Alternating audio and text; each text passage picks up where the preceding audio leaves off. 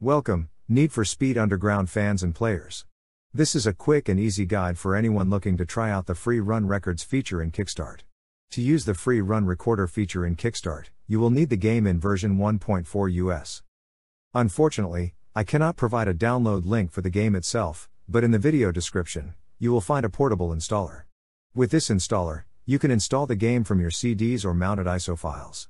The installer also includes other important patches, like the widescreen patch and patch 1.4. Once you have the game ready, extract the Kickstart download into your game folder. Launch the Kickstart executable file. The program will open and first load some server information relevant for multiplayer. You will see a button called My Free Run Records. When you click on it, a window will open where your lap times from free run mode will be saved. This will happen when you play free run with Kickstart running and the free run recorder feature enabled. Under Options and Track Records, you can activate the recorder feature, although it should be enabled by default. In the same window, you can also configure many settings for the overlay, which is shown during free run mode and offers a lot of useful features.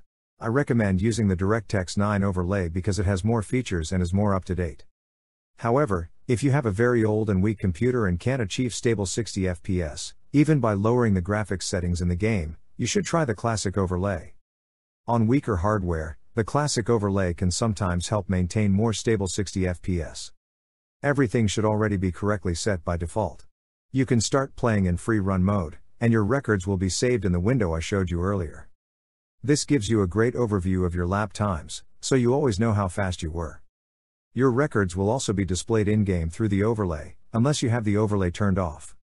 If the free run recorder feature isn't working, it's usually because the wrong FPS settings are configured. If you click on the widescreen window under Settings, you can adjust the FPS there. I recommend setting frame rate limit 0 default 60 because these are the original settings of the game, allowing you to perform all driving techniques properly. 144 FPS is also allowed, but I don't recommend it, as it will result in worse lap times and you won't experience the game's original driving physics. Of course, there are other reasons why the free run recorder might not work, but these are usually related to using modified game files. For those who haven't modified the game and are using the US version 1.4, the free run recorder should work at this point. If you want to upload your lap times to the online leaderboard on NFSU, you must first register and activate this feature. Without doing this, your data will not be sent to the online leaderboard. If you decide to do this, you must first record at least one lap time using the free run recorder. Then, go back to the free run recorder window and click the button, Upload Data. A window will open where you need to enter your nickname, password, email, and so on. Make sure to remember your password or write it down. The email you use is important in case you forget your password, as it allows you to reset it. You can also register with a fake email since it's not verified, but then it won't be possible to recover your password. After you've registered, go back to Settings, then Track Records. Make sure to check the box for automated synchronization. With this enabled, your records will automatically be sent to the leaderboard, so you won't have to upload them manually every time. Also, don't forget to visit the help section on the NFSU website to review all the rules for participating in the leaderboard.